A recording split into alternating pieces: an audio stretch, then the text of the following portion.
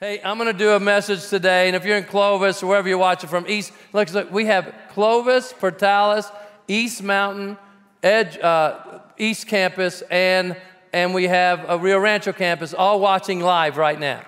And so and then we have people from all over the country and the world watching as well. And it's just interesting to think that someone can tune in from Australia.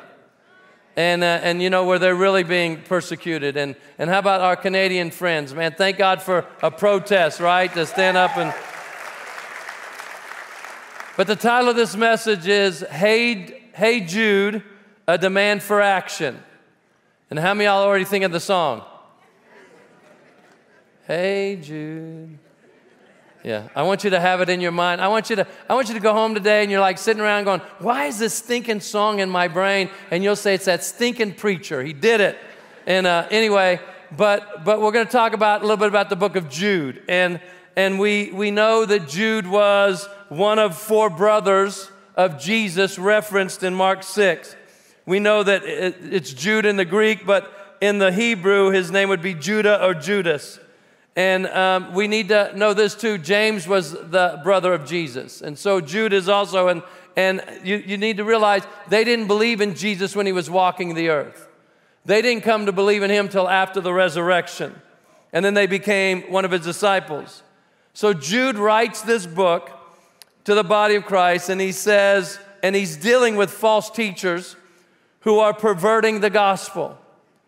And folks, let me say this about false teachers. We always look from the outside. We get Bill Gates as a population control freak, and he's part of this movement, all this junk that's been going on. We know that his family supports Planned Parenthood in a huge way. At the tune, I think the last time I know they gave money was $378 million to kill babies. We know that. It's very easy. It's evident. You don't have to wonder. But what about the false teachers that rise up amongst us? And that's who Jude's dealing with. Jude Jude 3 and 4. There is just but one chapter. Dear friends, I had been eagerly planning to write to you about the salvation we all share. But now I find that I must write about something else, urging you to defend the faith that God has entrusted once for all time to his holy body. I say this because some ungodly people have wormed their way into your churches, saying that God's marvelous grace allows us to live immoral lives. The condemnation of such people was recorded long ago, for they have denied our only Master and Lord, Jesus Christ.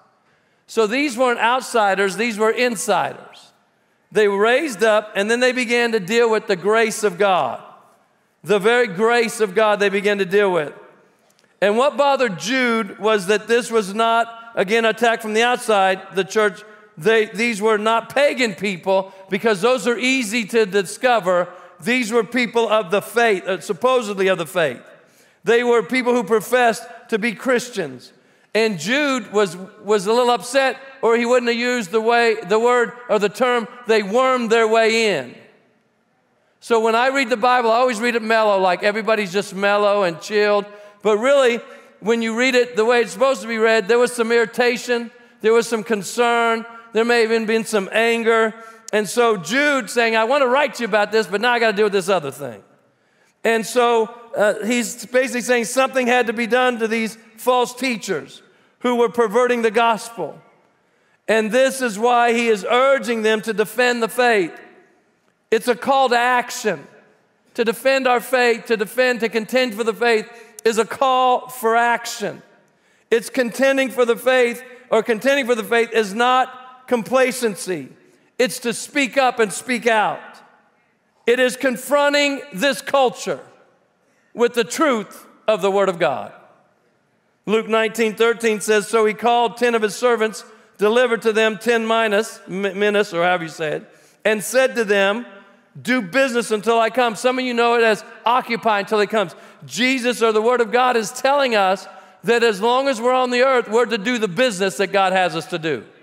If we knew, and we will never know, that Jesus was coming back tomorrow, we're still called to do our business. We're still called to go to work. We're still called to teach the gospel. We're still called to spread the gospel. We're still called to tell people the truth. We're still called to occupy till he comes. And just for the record, folks, nobody knows when he's coming. So I guarantee in the next year or so, someone's going to come up and say, this is lined up, and he's going to come at this time. Don't believe anything.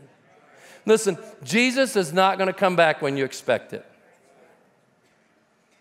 The Bible says there'll be eating and drinking and marrying. In other words, people will be partying, having a good time. And then the Son of God comes back. We think, well, he's going to come back through this pandemic. No, he's not. I knew he wasn't. Because we'd all be expecting it, like waiting on it. Please, please come back. And so don't get caught up with these false people who claim to know when. If Jesus doesn't know when, how would they ever know when? And Jesus said, I don't even know. And so I don't know why I'm saying that other than just be careful, because there's no 99 reasons why he's coming back tomorrow. But we are to do business. We are to continue to do what God wants us to do.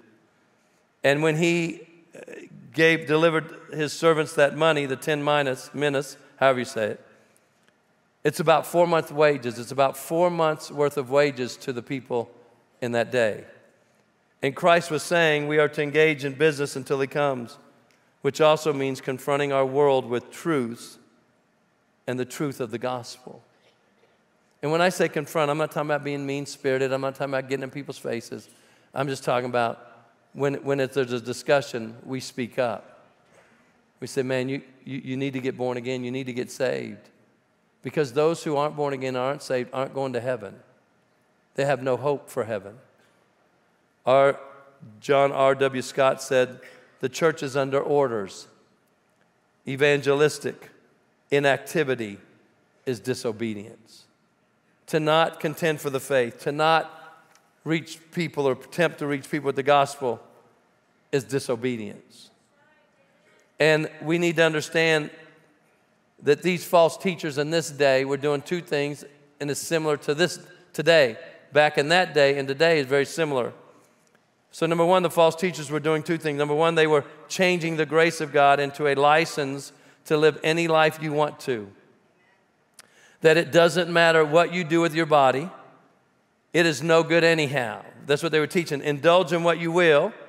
It was only the spirit that mattered. So what they were saying is when you get born again, it is the spirit of man, the heart of man, if you would, the soul of man that gets born again. The physical body never gets saved. It is unruly, and left to itself, it will do all kinds of crazy stuff. How many know what I'm talking about? So they were saying because the body's no good anyway, and it's the spirit that matters, and that's already born again, then you can go do whatever you want. It's no different than a lot of people preaching today. You can go do what you want. The second thing they were teaching was that the grace of God is so broad that God will forgive, which he will forgive. But they were saying, the more you sin, the more grace you will receive, so go for it. There's no restraint. Now, these weren't people outside the church. These were people that you knew, that people knew, and they said, that's brother so-and-so or sister so-and-so. And they began to rise up within the church, and Jude is saying, hey, this is wrong. This is not right. I need to speak to this. You guys need to deal with this. And so people within the church are saying we have progressed beyond these old-fashioned biblical ideas, that we now have a new morality, and that love justifies everything. It was back then as it is today. People are using the same stuff to try to shame believers into doing things that the Bible doesn't teach. And we need to realize that how it was back then, people haven't changed. And so how it was back then is how it is today. This is very applicable for our life today. And just like then, false teachers have entered the arena today. And a lot of them are so-called popular preachers. You see it when the BLM movement is discussed in their messages. And when people say we should buy into the Black Lives Matter movement But if you've ever read their creed or constitution, you would be appalled at what they actually believe. It wasn't about black lives at all. And I've done teachings on this. And when some white guy gets up here and tells another white guy that you need to repent, you're evil, you're awful, I take exception to that. And how dare they say things like that? And besides that, folks, in the body of Christ, there's neither Jew nor Greek nor Gentile. There's only saved and unsaved. And in the body of Christ, God created all of us. When we become born again, we should be one in Christ. And just because you have a different skin color doesn't make someone better or worse than someone else. That's the Bible. So all this fight we're having on racial issues out in the world will never be resolved because it cannot be, and neither do they want it resolved. Only the church of the Lord Jesus Christ, actually being the church of the Lord Jesus Christ, can help this whole thing called racism. Because look it around, this is what heaven's going to look like. If you're a racist or you're prejudiced, you're going to hate heaven. In fact, you may not get to go. Because there'll not be any white heaven or black heaven or Hispanic heaven or Native American heaven. There's just one heaven. And we're one nation. We're supposed to be one nation under God, not separated under God. And the world and its philosophy and Marxism are creating all these things. Are there catastrophes? Yeah. Are there atrocities? Yes. We're not saying that. What we're saying is, if you're a Bible believer, color should not matter. In fact, most white people are trying to get more tan. I know I do. I'm too white.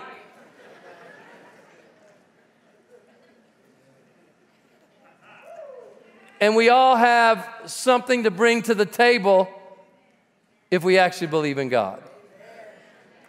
And God doesn't separate us other than believer or non-believer, lost or saved. We have to choose. But these preachers, the guys that are raising up and really showed their true colors through this pandemic, they talk about it. They're termed, they have a woke mentality. They find their way into it. This teaching finds its way into their sermons. You see it with the denominations when they're succumbing to this pressure as they back off of major issues or altogether accept sins like homosexuality. It's called progressive Christianity, which, let me help you, which is not Christianity at all. There's no such thing as a liberal Christian. Either you're a Christian or you're not a Christian. There's no real thing as a conservative Christian. Either you're a Christian or you're not a Christian. And when people tell me, well, I'm a liberal Christian, here's what they're saying. I believe in abortion. I believe in the homosexual movement. I believe in all these things. There's no way you can be a believer and believe in those things. None. There's no way. You cannot. You're lying to yourself and you're lying to others. See, what happens is you want Jesus. You don't want to go to hell, but you don't want to change your thinking. And what did God say? When you get born again, you better change your thinking because you don't think like I think, and my thinking is much better than your thinking. So God begins to tell us. And so we have all this stuff. This movement is infiltrating and influencing the evangelical church, which we're a part of. And some of the most high-profile Christian leaders, or so-called self-appointed leaders, are a part of it.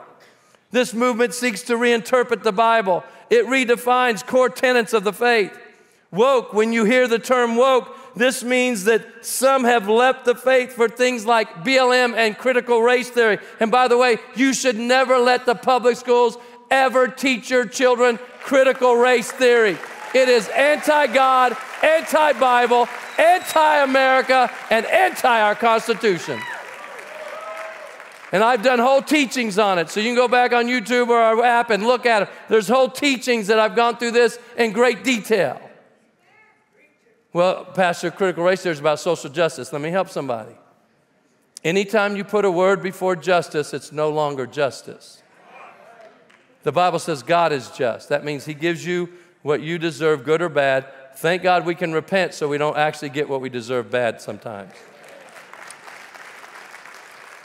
But God doesn't prefer one group over another. Critical race theory teaches you prefer this group over this group. It's ungodly. It's anti-Bible. You can fight with me all you want because I won't fight with you over it. You can say, well, I disagree. Well, then you take it up with the Scriptures. Because nowhere in the Bible does God teach this. Nowhere. Nowhere. And yet we buy into it. And if the church buys into it, then the world is lost forever. They believe that one group owes the other group, that we are evil. They seek to shame believers, these false teachers. They call white people inherently evil. They are, and even white people saying we're all racists. We have to admit it before we can ever get better. And so that we all need to repent. And when you favor one group over another, it's no longer justice. And God doesn't prefer you over me or me over you. He doesn't prefer one color over another color. We're all God's people. Red, yellow, black, or white, we are all God's children, whatever it goes in His sight. I don't even know how it goes. Precious in His sight. Thank you for the help. This brother needs lots of help, so I get it. Thank you so much. I do. Progressive Christianity is characterized by a willingness to question tradition, acceptance of human diversity, a strong emphasis on social justice, environmental stewardship of the earth. Climate change is more important than anything. In other words, we serve the earth. So let me speak to a few of these things. Listen, human diversity is this, that people buy into that there's all these genders. Folks, if you believe the Bible, there's two genders, male and female. That's it. There's no other gender. And if you believe and you're a proponent, I believe in climate change, we need to do, listen, you got to understand the people who are fighting for climate change, that's their religion. That's their faith. And say, do you believe in it? No, I don't. You say, why? Because I believe in creationalism. That God created man, and from man He created woman, and He told them to be fruitful and multiply on the earth. He didn't put a number attached to it. He didn't say when you get to 7 billion, you need to stop procreating. He never stopped. See, God's words are eternal. So when God speaks them, they're never ending. It'll never end. And so when He told us to be fruitful and multiply, He didn't create the earth too small for us to have 10 billion people on the earth. You say, oh, Pastor, now you're scaring me. No, you're being scared because you listened to the wrong voice. My God didn't create the earth and say, oops, we made it too small. Oops, we made it with not enough resources. Oops, we can't do it. I don't know why I told the people to be fruitful and multiply. I mean, that's one message I've never had to teach. I've never had to get up in this pulpit and say, okay, guys, I'm going to deal with something today because we're not doing a good enough job at it. So today we're going to talk about being fruitful and multiply. That you need to have more sex with your husband or your wife. You need to get off birth control. You need to have more babies. I've never had to teach that. We seem to get that one done without any help at all. But God created man and woman and told them to procreate. That's what be fruitful and multiply is. And yet if you believe climate change, then there's too many people on the earth and our carbon footprint is destroying the earth. And so what's happening is they're worshiping the creation out of Romans 1, 21, 22, whatever it is. They're worshiping the creation and not the Creator who is blessed forever. Amen. God never intended us to worship the earth. The earth was made for us. I wasn't made for it. Now, should we destroy our streams and pollute our waters? No, none of that. None of that should happen. But to believe in someone else's false religion is not biblical. But you listen to some of these woke, progressive, so-called preachers talk, and that's a huge deal. And then you listen to them talk, and we got to be overly sensitive to the transgender and to all these other groups. Why? God made two genders, male and female. He made them. And he made them where they fit perfectly together. And the two can become one. And that's what God created. Everything else is man's creation of worshiping the creation, not the creator. That's why just think about when absolute truth is removed, absurdity reigns. And you think about it, the big thing in the school was, if Steve thought he was Stephanie today, he could go in the girls' bathroom. My thought was, walk into my granddaughter's bathroom as a dude. Walk in there, I'm gonna treat you like a dude. I'm gonna snatch you up and throw your butt out. I don't care what anybody says. You're not walking into my daughter's bathroom. You go call who you want. Whiny, whiny baby, just go call. But see, we don't want to hear this because we have family members. People get offended. They're like, that's so offensive. No, you're offended at the gospel. And if you're offended at the gospel, then you have no real belief in the gospel. Because the gospel should challenge us. It should affect us. It should help us. It should challenge the very core of our being at times. But we shouldn't get offended over it. Because truth is truth whether you believe it or not. And we need to stand and contend for the faith. I said 25 years ago, I said it over and over again, the most dangerous movement to America is the homosexual movement. And people mocked me, they laughed at me, they left the church and said, you're just being mean. Am I? It's the very thing that's destroying the very fabric of our society. You can't say anything without, you could lose your job if you disagree. It's destroyed the nuclear family as we know it. That's why crime is so high. That's why I was against this whole pandemic lockdown, because it destroyed more families than it ever helped.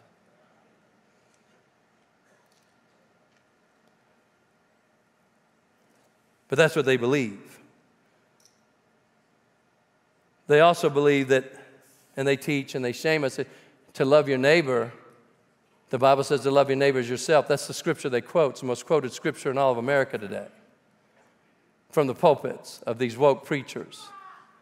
And they say things like, love your neighbor as yourself. The problem with that is that they say that to love your neighbor as yourself means you take a shot, you wear the mask, you social distance, you close your church, and you listen to the governmental authorities. Because if you love your neighbor, that's what you do. And here's what I even heard a guy say the other day. Well, the reason some people aren't coming to church is because we didn't love our neighbor through this. He said the churches had the audacity to actually continue to have church and disregard all the things coming from the Biden administration or the Trump administration or the Grisham regime. And they said, well, because you did that, you didn't love your neighbors yourself. That's why people aren't coming to church. No, that's not true. The reason people aren't coming to church is because the church is not any different than the world. We should have stepped up and been the light to the world. And we did. Thank you. You did. This church did. This church stood up, and we were light to this place. And they're trying to shame us into, even there was a big movement with, and I could name them. Rick Warren was part of it, others that were working with the Biden administration to try to convince pastors to tell their congregants to get vaccinated. And I'm like, why would I do that? That's up to you what you do. And whatever you do, you should do in faith. I just don't think anybody should be forced to have to do it or lose their job because of it. I think that's demonic. And our healthcare workers and the ones that are fighting this, for a year and a half, they took care of all the COVID patients without any shots. And now somehow they can't take care of them unless they get a shot. And then there's no guarantee you get a shot that's going to work. I know people that get COVID all the time that have the shot. Now, whether you get it or not is your call. I'm not saying yes or no. That's your business. And that's where it needs to stay. When the government gets involved with our business, that's when it becomes something very demonic. But these preachers are telling us this, but they disregard the very first commandment. To love the Lord thy God with all your heart, your soul, your mind. They don't even talk about that one. Because if we love the Lord thy God with all our heart, our soul, our mind, it may not be their same definition of love your neighbor as yourself. Because I think Jesus would want the church open. Jesus would want people getting saved. Jesus would want the gospel being preached. Jesus would want civil disobedience and saying, we're going to serve you, God, rather than the authorities. That's what God would want. But we don't talk about those, and that's where you need to be careful. That's the first and greatest of all the commandments. Not the second, the first. And if I love my neighbors myself, it has nothing to do with any of this stuff. Because here's what they'll say. They'll say, well, we don't talk about homosexuality. Don't talk about these things. Don't talk about abortion because you could hurt people and you want to get them saved. Yes, I do. But the only way they're going to get saved, they hear the truth that that lifestyle is not healthy or that lifestyle is not right or killing human beings. God hates it when we shed innocent blood. Hates it. According to Proverbs, he hates it. Doesn't dislike it. He hates it.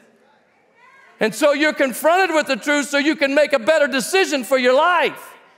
People aren't not coming to church because some lame preacher says we're not loving them like we should. They're not coming to church because the church refuses to be the church that has standards and a belief that this is where we're going.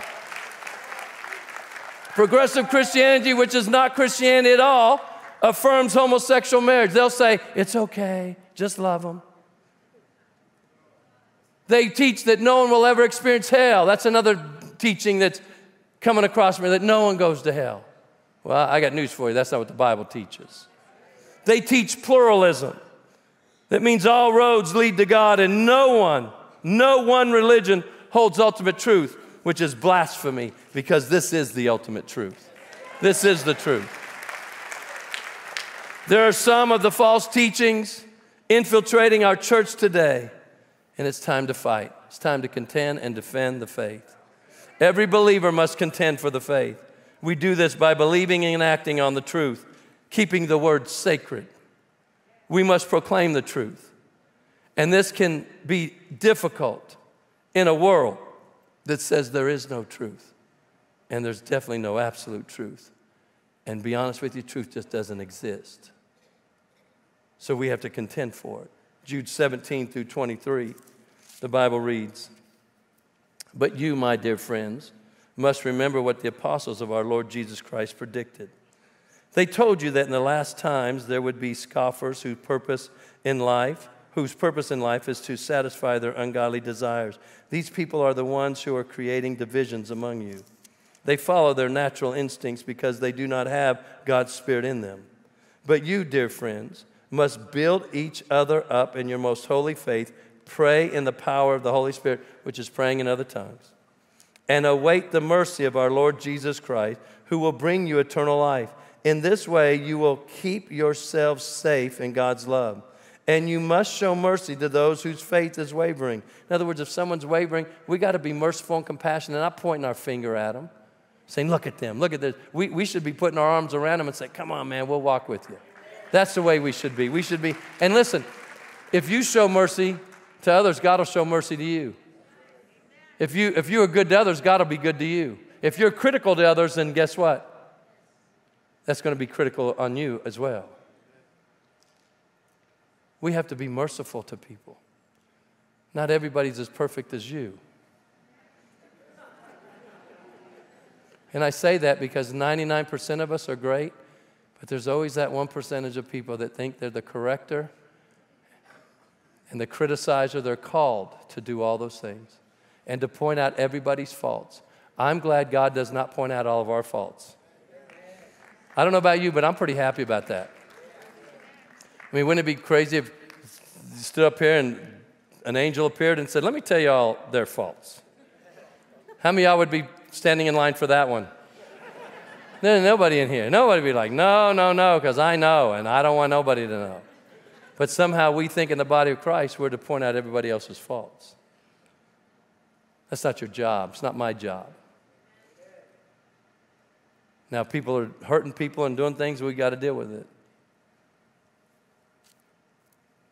Rescue others by snatching them from the flames of judgment. Show mercy to still others, but do so with great caution, hating the sins that contaminate their lives. If we are going to defend or contend for the truth,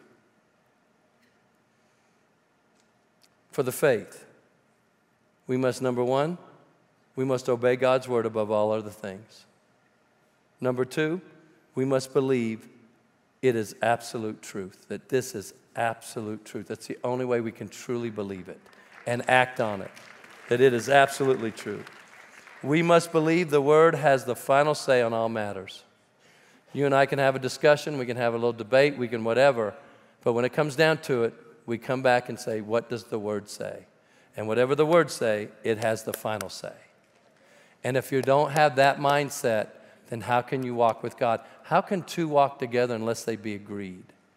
How can you walk and say you're born again and walk with Jesus when you disagree with most of his teachings? You can't do it. We're deceiving ourselves. That's why he said, be a doer of the word, not a hearer only, deceiving your own selves. We deceive ourselves by saying, well, I can pick and choose, cherry pick what scriptures I want to believe in and what scriptures I don't. We can cherry pick in our own families, like, well, I know, my brother who was a bad alcoholic and a drug addict and a heroin addict, and my other brother was a speed freak, and there was just lots of issues. They had issues, they had problems, but when they got born again, they started allowing the Word to have the final say in all matters. Like if you have a drinking problem, if you're an alcoholic, have a drinking problem, you never drink again. If you're addicted to something, you want to get free from that. But if we're fighting over abortion and you say to me, because I had someone say this to me on a phone call about 4, 5, 6 years ago, we were talking about the Word, and she was criticized. She was mad because I got up and said abortion's wrong. And she began to try to correct me. And then she said this statement in this conversation. I said, sis, you're out of line. Killing a baby's never right. And then she said this to me. She said, I don't care what you say. I don't care what the Bible says. This is a person that, if I say their name, some of you would know them. I believe in a woman's right to choose. Here's how I ended that conversation. I said, sis, we no longer have anything to discuss. There's no reason to discuss because you don't believe the Bible. This conversation's over. Have a good day. Because why contend when you don't have a final outcome? I mean, if this is not the final say, if this doesn't have the final say on all matters, then what's the point of believing it at all? And if you're going to contend or defend the faith, we must be willing to not be liked by some. That some of our stances, some of our beliefs, we're not going to be liked. I'm sure I'm not going to get invited to the governor's lunch ever. And I'm positive that's never going to happen. And it doesn't bother me that it doesn't happen. It doesn't bother me that she doesn't like me. It doesn't bother me that her administration doesn't like me. It doesn't bother me one bit, not even a bit. And I'll tell you why. Because I believe what we did was biblical. And whether we should obey God or the authorities, I say we should obey God. So, you and I, as we walk this earth and contend for the faith, there's going to be some people not like us, including our family members. But we're never mean-spirited. That's the difference. We don't fight. We don't argue. We just say, hey, this is what the Bible says. We don't scream at them and tell them they're going to go to hell. We don't do those things because that doesn't win anybody. And here's the last thing. We must understand the truth is the truth. It never fades away. It never becomes obsolete. Heaven and earth, the Bible said, will pass away, but he said, my word will never pass away. This is for eternity. And until we believe that, we'll always be wandering in a wilderness that we have no business being in. If we don't defend or contend for the faith, many will be led astray and perish. So as I close, let me talk about the loving your neighbor as yourself. Here's what people would say. Because in our house, in this church, you can come in here any way you want. However you come is how you come. But there is an expectation that once you get right with God, we begin to grow and change. And it takes a while. There's people on every different, maturity level. Some are just starting. Some are going pretty strong. Some are pretty mature. But we've got them everywhere. We've got people that are sitting here now that may not even be born again or watching. And when these preachers get up and try to shame us with love your neighbors yourself, they will tell people like me, because I will say this, if you're dealing with homosexuality and all that, you can come to our church because we do care. but you cannot have any public displays of affection in our church. Now, people said, well, I'm mean. Well, I'm not woke enough. How can you win them if you're like that? Because we do have a standard. And they say, well, you don't love your neighbors yourself. Here's what they don't understand. The question is, really, so I don't love my neighbor as myself? Well, what about the 4-year-old, the 5-year-old, the 6-year-old, the 7-year-old, the 10-year-old, the 12-year-old that gets to come to this church and not have to worry about being confronted with that?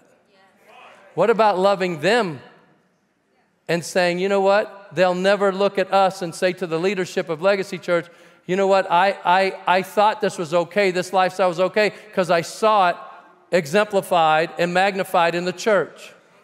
What about loving my neighbors myself? Aren't those kids my neighbors also? What about protecting their rights and their freedoms and giving them a standard? What about loving them? That's why it's so bad what they do and how they try to work people and how they try to shame people and say, if you love your neighbors yourself, you just put up with anything. That's not true, folks. It's the opposite of that. That is the antithesis of the truth. It's a lie. Loving your neighbors yourself is not just putting up with everything. It's not a person that has no standards or values. It's people who have standards and values and say, these are our values. Listen, there's a way you live in your home. And if I came to your home, I would honor that. If you wanted me to take off my shoes, I would take off my shoes. Come on. So if you didn't want me to sit a cup on a table, that's fine. It's your home. And you get to protect your home and live the way you want in your home. Walk around however you want in your home. Am I right? But this is our home. And this is a community of believers. And as believers, we should honor the truth over this fallacy and false teaching and false teachers rising up, trying to use the word to get us in compliance with the state. That was the ruin of Germany, and it will be the ruin when the Antichrist comes. But thank God, I believe the church won't be here when all that happens. I don't want to be here. I don't. So you and I get to decide what and who we're going to believe. But here's one thing. Don't allow yourself to be deceived. Father, in Jesus' name, I thank you for truth. I thank you for being here. Thank you for helping us. I thank you for strength. Thank you for wisdom. Thank you for this great body of believers, God. We're moving in a spirit of agreement. We may not agree on every little thing, God. We don't have to. But we agree on the main things. That the gospel is the gospel, should never be changed or watered down or mistreated. Father, you teach us how to win the lost. You help us become fishers of men in a greater way. You help us to, and you hear our prayers for our family members and our children to be born again and saved. And we just thank you for their salvation. We thank you, God, that as imperfect as we are, we still contend for the faith. We'll still contend for the truth of the gospel. And we won't buy into all these movements that they sound so good, God, but they're not healthy. They're just not healthy. So help us to understand and recognize false teachers when we see them. And Father, for those that are teaching false, may you get their hearts and minds, and may they repent and just open their hearts and minds to the Word of God. We just want to help people, God. That's what we want to do. Help us. In Jesus' name. If you're here with every head bowed and you say, preacher, I've walked with God, but I've walked away. Today I'm going to come home. Or you're online. Or you're here and you say, preacher, would you pray with me? I've never really given God my life. I've never submitted to His will. I've submitted to other people's will, but never to God's will. I don't even know what it is. But the beginning of knowing what it is to ask Jesus to be Lord of your life, because without Jesus, you can't get to God. All roads do not lead to God. Only one road leads to God, and that's through Jesus Christ. He is the way, the truth, and the life. So if that's you and you say, would you pray for me? Right where you're seated, I'm going to pray for you. I'm not going to ask you to do a big thing, but I'm going to ask you to do something. And I think it's important for your walk with God, your salvation, your serving God. I think it's huge. But it's very simple to do. And if that's you with every head bowed now online, I can't see you, but God can. I'm going to ask you to do the same thing. If that's you and you say, preacher, include me in your prayer right where you're seated all over this place. in the powerful name of Jesus. Are you ready? Without any hesitation, would you just lift your hand up and say, preacher, include me. I want you. God bless you, God bless you, God bless you, God bless you. God bless you, God bless you, God bless you. God bless you, God bless you. Thank you, thank you, thank you. God bless you. Hands going up. God bless you, God bless you, God bless you. Thank you, thank you, God bless you. God bless you over here. Thank you so much. As I look, God bless you. Thank you, ma'am. As I look across the top, thank you. Up there, God bless you. As I look across the top, anybody else? So many people already lifted their hand. God bless you. Thank you so much. Thank you so much. God bless you. As I look across the top, anybody else? Say, this is my day. We're going to get it right. God will have you. Thank you. If you call upon the name of the Lord, you'll be saved. Thank you so much over here. Thank you so much. I see your hand, ma'am. Thank you. I see your hand. God loves people, and you'll never experience His love until you say yes. The church can't save you, folks. Belonging to this church or any church can't save you.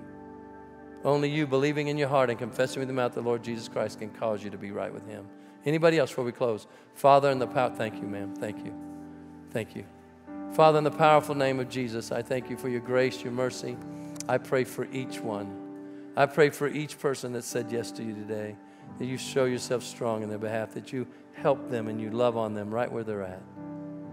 And that, God, we won't be inundated and allow the world to indoctrinate our thinking.